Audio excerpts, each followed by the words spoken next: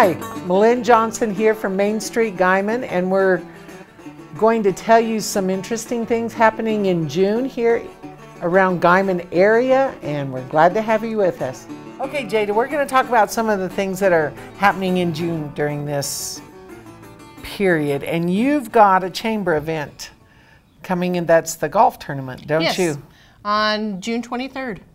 Can you tell us a little about it? Well, if people have a 4-person scramble team, if they register by June the 13th, they'll get 2 free mulligans. Is that good? Or is that bad? I don't know. I really don't know what a mulligan is, but I think it's a good value. It used to be a stew where I came from. Well, it's worth $10. Oh, awesome. Yeah, so, you know. I never had $10 stew, but... I'm stumped. I don't know what to say to that. I have not either, I guess. So what does the money from the tournament go to? It goes towards our programming for the year. It doesn't necessarily go towards one project or one source. It helps all of our projects or our operating costs, and you know, it costs a little bit of money to keep the lights on and keep me nice. Insurance. Yeah, and keep me cool. Oh, that's important. It is very important, especially during the summer. Yes. Yeah. But those are the things that that money goes for. And it's a good time. It's our 16th annual, so we've kind of worked some different things in the past, and we went back to the 4-person scramble because it seems to work the best. That's nice. And it's a fun time. There's usually, you know, anywhere from 15 to 20 teams that play in it, and it's all cash hole-in-one prizes, and we do a putting contest, and we have people go out and just have fun. It's not for serious kind of a thing, so if you're like thinking that you're gonna get onto the PGA tour, yeah, nah, it's not gonna happen with this. In fact, I think Sergio Alvidrez actually 2 years ago golfed in his flaps, didn't he? Yes. Yes, Judy Zollinger did as well. Yes. Oh. So, you know, I don't think it's that serious. And it's a good time. Do most people get their own team together and then enter up? Most people do, but there are some times that there's a new person to town that's maybe seeing the flyer up at the golf course and wants to play. So we try to fit them in with some other teams and see if they could, you know, join up and have some fun. Awesome. So do they call you, or who do they call? They can call me, or they can call Guy Langham. Guy Langham works at Anchor D Bank, and that number is 338-1000. And give him a heads up on what you want to do. We also have sponsorship packages available from anywhere from $50 to $350, so you can kind of pick what you'd like. And, you know, I don't golf, so I really don't know what to tell people about how it is, but we have a lot of people that are excited about going out and doing a team fun event on the golf course because it's such a beautiful course. Yes, I've heard a lot of, I'm with you, I'm not a golfer, but a lot of people compliment the course here in Guyman. Yeah, it's something that they work really hard at. It's good. Okay. So let's talk about a couple of other things that are coming on. Okay. There's a monster truck shootout on June 2nd. That seems to be very popular. I know that they bring some trucks to town and they park them at sponsoring businesses, and I think they give some tickets away, and it's loud. And it's at 7 p.m. It's at 7 p.m. I know that they jump cars because they asked if they could use my car, and I said no. Oh, you? I didn't want that. Well, huh. I like my car. Yeah, I'm thinking the insurance isn't coming back on that one. No. June 7th is the Shop and Dine. Oh, that's fun. That's fun. The local businesses, there's 6 of them that participate. Well, I heard that the new Western store on Main Street went in on it this time, so That'll be 7. Yeah, so we have SPC's Wow Boutique, Golden Crown, La Amistad, Merle Norman, Beauty and the Beast, Christine's, and now the Top 10 Western store. There we go. It's fun. That goes from 4 to 7. And it's very casual. Very casual, and a lot of people smiling. Yes. They have snacks for you at the store, and then all together they come and you sign up for a swag bag. And how you do it, they give you a card, and each participating location, they either punch it or stamp it. And then when you're done, you put your name and your phone number on it, and they draw the next day. And if you've won, then you get the swag bag, and it's pretty swaggy. I heard it's worth more than $200. I'm sure it is. I know that I have never personally won it. Oh. My daughter won it, which was not fair since I bought her stuff. She did not, well, she shared some mousse with me, but from Beauty and the Beast. But I'm just saying, that was not fair. June 12th is the Co-op Connection. It is at PTCI North, which is on Main Street, north of town. And from 12 to 1, you come in. TCEC, I believe, is who does that. And they have lunch for you, sandwiches, and a drawing usually for $100. Is it Maine bucks that they draw for? Sometimes it's Maine bucks, and sometimes it is for the store. Oh, that makes sense. So I don't know. Either way, it would be a pretty good deal. Yeah, it's $100 free. I know. Cha-ching. Plus a free lunch. Wow. Well, why would you miss that? I don't know. I didn't miss it last month. I did. And then on we do have some classes coming up in June. Oh. What some are we artsy classes, painted rock class. I don't know what to tell you about it, but it's coming up. Is it like a pet rock, I wonder? That'd be fun. I don't know. Okay. It could be a harassing rock. But the other thing I wanted to talk about, have you seen the new benches we've had? They are nice, and then people are buying them as memorials, and people are buying them as advertising, and it's just a real nice. It's beautiful, isn't it? Well, and then it ties in really nicely with those new trash cans that are downtown. I know that sounds like small potatoes, I guess, in a large barrel, but whenever you make little changes, it makes a big impact. It does. And they look really nice. And Main Street, remember when we competed and Main Street beat you guys at that? I don't remember any of that. Let me remind you. Anyway, we took that money and bought the 4 new trash cans down there, and so we're... Oh, yeah. Yeah, that was nice. I think people, like, cheated. Maybe. I'll tell you why we won. Because it was your event. Well, it wasn't. It was just held here, but it was Elanco's event because we delivered to people. Oh. And I think they felt obligated to vote for us. I don't think that we could deliver. You could have, except you had a board meeting at the same time. Yeah. Cha-ching. That's why I'm saying you cheated. It works. They planned it well. But the benches they're going up, and all those are from the corrections. They have, if you haven't seen them, they are just very well made, and then in the center they have a little plaque that you can put your business name or your loved one's name or whatever it is that you'd like to put on there, and it's a really good addition. I know that they're on some side streets, Main Street, and I hope to... The Lions Club bought some and put them at the park too. Oh, nice. And when we were talking about the Co-op Connection, yeah, last month it was at the Golden Crown. Yes. And Nate and I got our sandwiches and sat out there on the benches. Oh. It was great.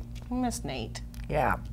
So, anyway, thank you. That's good. That's a good cap of what's coming in June, and I appreciate it. Oh, yeah. All right. Fun.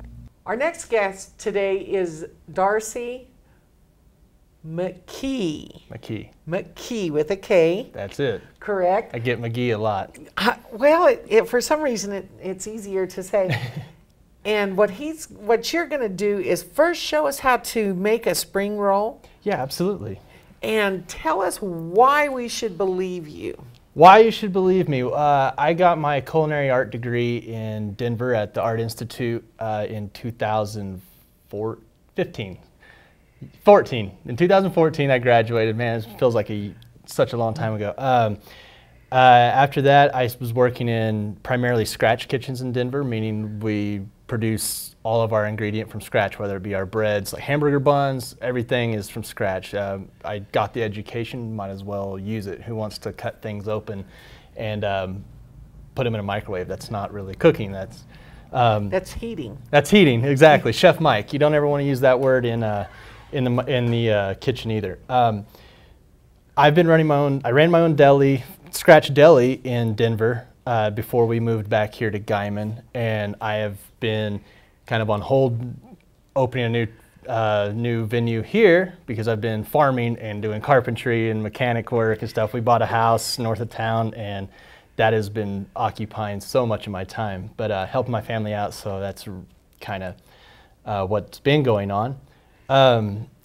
I particularly like Asian food, especially Southeast Asian food. It's very pungent, as you can tell. We got a lot of smells going on here that are a lot of ginger, garlic, onions. Once the Colombians brought, or once the Spanish brought the chili back over from the New World, that's where you start getting the heat. So Thai is actually one of the cultures, Thai and Vietnamese are one of those cultures that they have restraint in their chili. So like when they make their food, it's not, they use the chili for flavor, not just to make it hot and burn you out. And so this is something, what I like about the spring roll and why I'm showing you guys this today is that when it's about 100,000 degrees outside and you've been working all day, whether for lunch or for dinner, this is a very good meal. It doesn't require any cooking. I just got some hot water from the tap right here and that you can use. I already did my noodles, but you could do your noodles and you can use the same hot water. You take your rice paper and we'll just lay that in here and we'll let that soak for just a second. And basically we're going to make a burrito. It's kind of, that's the most analogous thing I can think when it comes to making your wrap, whether it's wonton wrappers, sushi rolls, anything like that. Most people don't have a familiarity with rolling cigars, so that usually doesn't work with most people, but the burrito is a good analogy. And they don't take long to soak, and they get real sticky, so when we put it back on our table, we'll leave a little lip on the edge there so we have something to grab onto. And I'll show you how we build a mosaic. When we're doing spring rolls, sushi rolls, anything like that, we're looking roulades. Even if we're doing something that's a European style, that if it's got something stuffed in something else, we always want to try to make it look pretty. So that way, when you open it up on the plate or when you cut into it, you say, "Wow!" Or one of the coolest things in a kitchen is to see people pulling out their phones before they, if they grab their phone before they grab their fork. That's a really awesome experience for a chef when you can see that. Usually we're too busy and you don't get to see that, but you hear about it or you get to see it on Yelp or something like that. You get a review. There we go. Nice. Such fine. And so we'll start out, we'll get us some bean sprouts here. Lay those there. We'll get us some, these are rice vermicelli noodles. So this is a really good dish if you've recently had like a heart attack and you're trying to reboot your diet. This is a really good way to get something fresh and interesting in your diet that's not just a lightly salted baked chicken breast. My dad had a heart attack years ago and it was one of the worst experiences ever, the family rebooting meals because they were so bland, so terrible. And we'll get us a little basil here. And you called this julienne? Yes, this is a julienne cut. A julienne would be an eighth of an inch. Fine julienne would be less than that, and that'd be our smallest cut. Then you go up to bâtonnets and batons, and you have to. It helps to learn the jargon in the kitchen. It's not just for fancy show because you can say a whole lot with just one or two words. And when we're busy in a kitchen, I don't have a whole lot of time to explain things to you without just saying, "Hey, man, run in the back and grab me this, cut it like this," and we can get to cracking. So now you're burritoing it. Now we do our burrito fold and we just roll it over. And there we go. And we got our shrimpies kind of showing through our paper right there.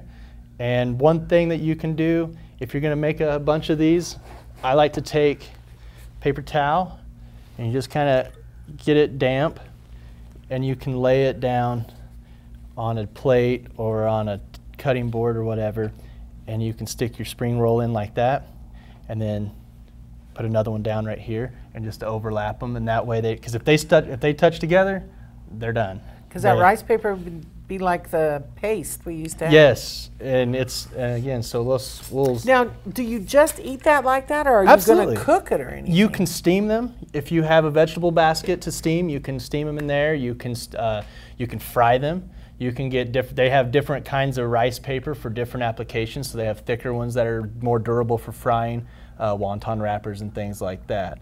But this, just like that, would this be is a done. perfect summer. This is for the summer when it's really hot outside. You know, I don't like to eat heavy, greasy foods because I am about to die. This is another really good dish. Like I said, somebody's trying to reboot their diet. If you got diabetes, if you got a gluten issue, there's no gluten in this dish right here that we're doing, because you can use gluten-free peanut butter for the peanut sauce that we're doing, things like that. You can really manage. And you cooked the shrimp. Yes, I actually dropped them into, so if you wanted to do this at home, you could get it, you can get a small pot of water boiling, drop your shrimp in there, which will brine your water, which will give flavor to your it'll give you flavor to your noodles, and then you can so you can pull your noodles out, have your shrimp out, put the noodles in, bring the noodles out, pour a little pan of water for this, and now everything's actually got that shrimp brine flavor. We've got some seafood flavor going on in our dish. But your shrimp looks a lot different. I must obviously overcook mine.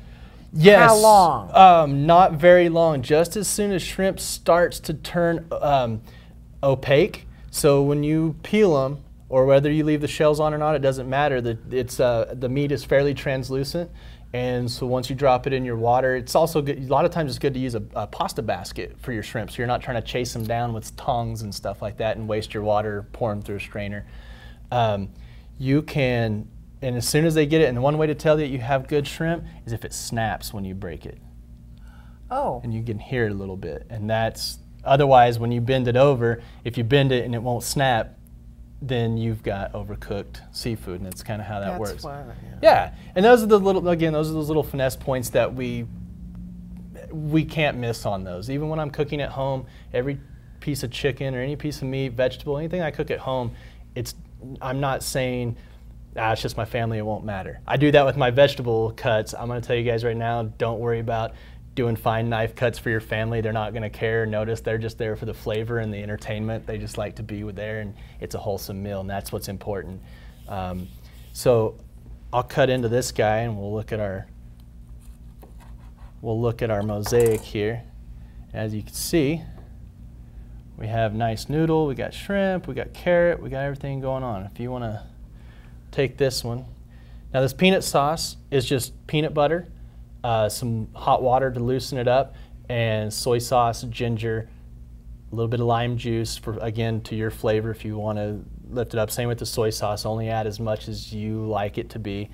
You can add things like fish sauce, you can add chili peppers, anything hot. So let's go ahead and give it a shot and see how it does, see how we did.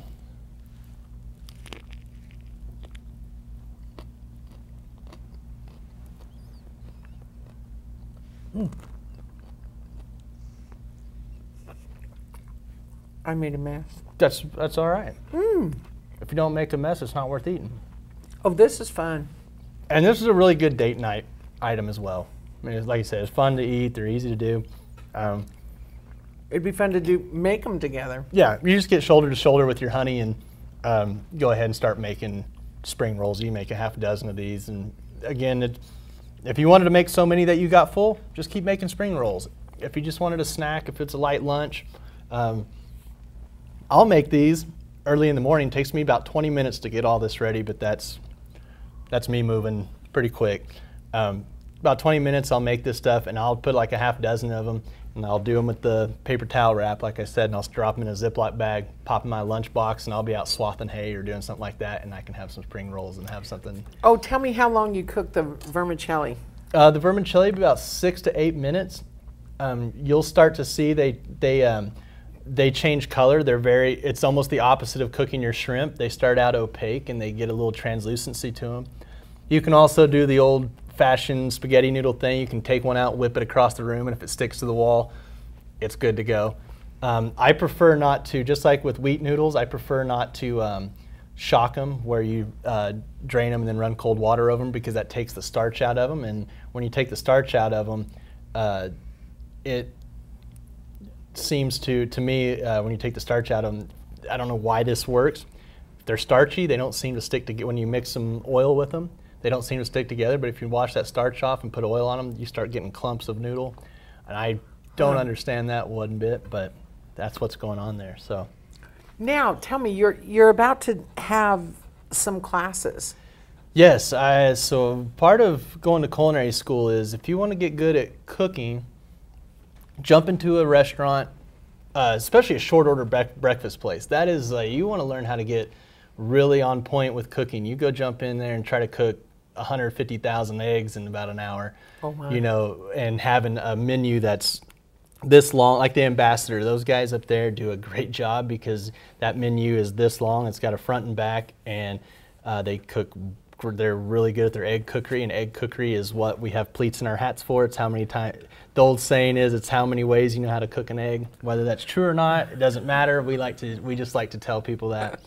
One of the things that I really love teaching about culinary art is, if you already know how to cook, I can help you with finesse points or broadening your knowledge of what's out there. And that's what culinary school does, is you get exposed to every culture, every cuisine that's out there. And the other great part about it is you learn how to run the business. You learn how to run the books. You have classes that teach you how to do that stuff.